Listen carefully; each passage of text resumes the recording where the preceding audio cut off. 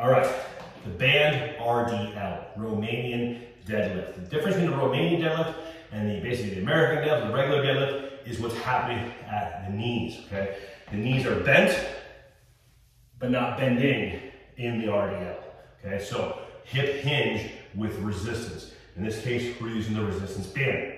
So we really want to pay attention to the hinging pattern because the band is going up and down, but the exercise is back and forth. So don't think about the vertical of the band, think about the horizontal of the hip. Now, as far as the setup, you may have noticed that I actually had my hands in the band like this and then looped my fingers like that. It's a much, much easier grip, especially as you get to the heavier loads.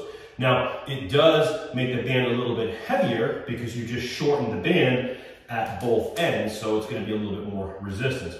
However, when I'm gripping this way, my fingers are really going to be a weak link as I get to the heavier loads. Okay, so just keep that in mind with your setup.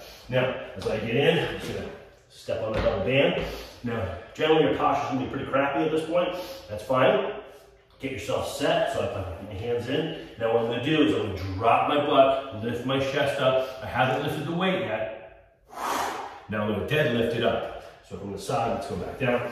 So I'm down here, getting myself set, posture on the pickup. From there,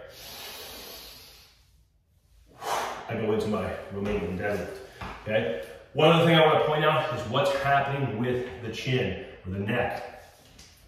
What we don't want to do is, as we go down, we look forward. See how the neck is now cranked as I'm looking forward? Keep the chin tucked. So my head is in alignment in this position. Should stay in that alignment the entire time.